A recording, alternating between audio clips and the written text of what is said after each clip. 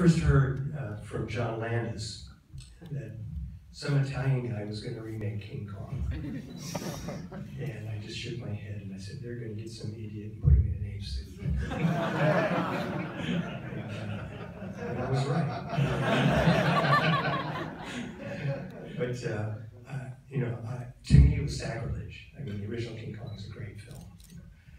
And groundbreaking effects, beautiful, beautifully done.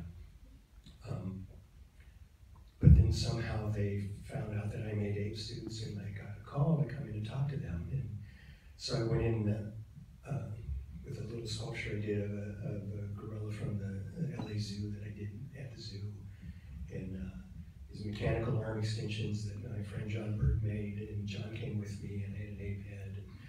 And they kind of said, well, we really don't, we're not going to make that King Kong. We're making a new version. It's a disaster movie. It was in the age of disaster movies. It's John Gillerman as the director.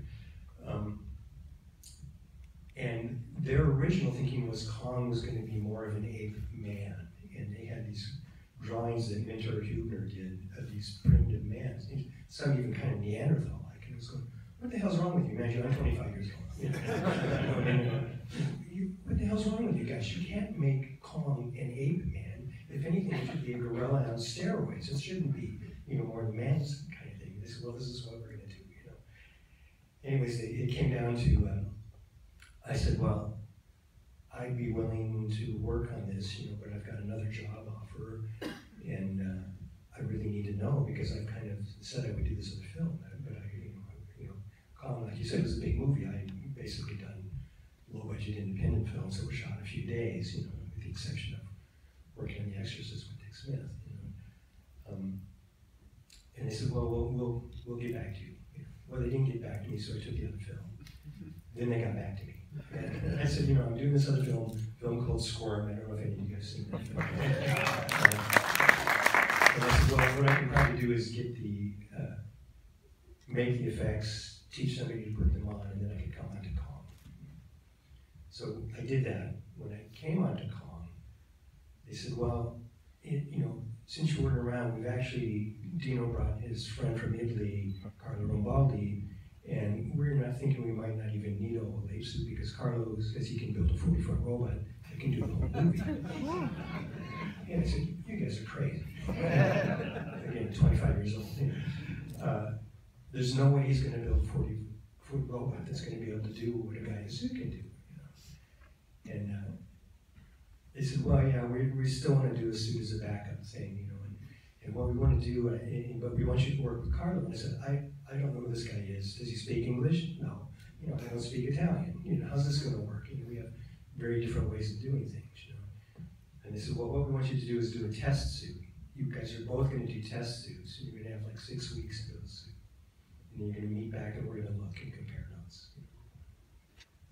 So I said, okay. So I went to my garage and had one assistant, and on the weekends I had Rob Bottin, who was my child protege, who would come and work for free on it. And I built this, they gave me the drawings of these ape men, which I threw away. I said, I'll show them that I know more about what King Kong should be than what they do. 25-year-old smart kid. So I built this gorilla suit in 6 weeks. And it wasn't great, but it wasn't bad. And it had some things that this Kong didn't have, which, I had a self-contained head where I could operate the face myself with my own jaw movements and stuff.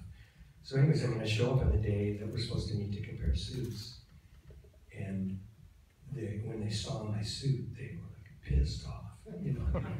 This doesn't look anything like what we asked you to build. And it's like, yeah, I know it's better. This is what King Kong should be, And they said, well, but this isn't what we asked you to do. They were really mad, And I go, well, Carlo's suit probably looks more like what you wanted it to be. And they said, well, he hasn't built his. He didn't have time to finish it. Well, I didn't have time to finish mine either, but I got it done. And they go, well, he's working on the big robot, which is really going to be the whole movie. So they said, they regrettably did some tests with my suit because that's the only thing they had.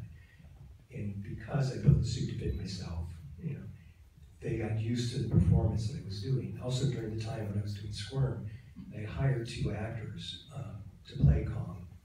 After they did a horrible thing, which was, first they put an ad in trades looking for a black person to play a gorilla in this movie, and it caused a big outrage. But they hired this guy named Albert Popwell and another guy named Hampton Fancher to play King Kong. And during the time I was building my test suit, they were going to San Diego Zoo and studying gorillas, and Hampton was actually quite good, I thought. Carlo eventually got his suit done, which he built for Albert Popwell.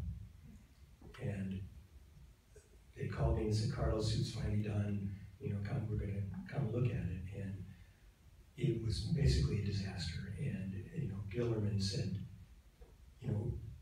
Rick was right. His suit is much more what Kong should be. So said, Rick, put your suit on. And when I left my suit at home, they got a driver, took me home to North Hollywood, back out to MGM, put the suit on, and John was going, yes, this is much better. This is much more what it should be. And I want Rick to play Kong because they got used to me hopping around in the ape suit. So that was a really long answer.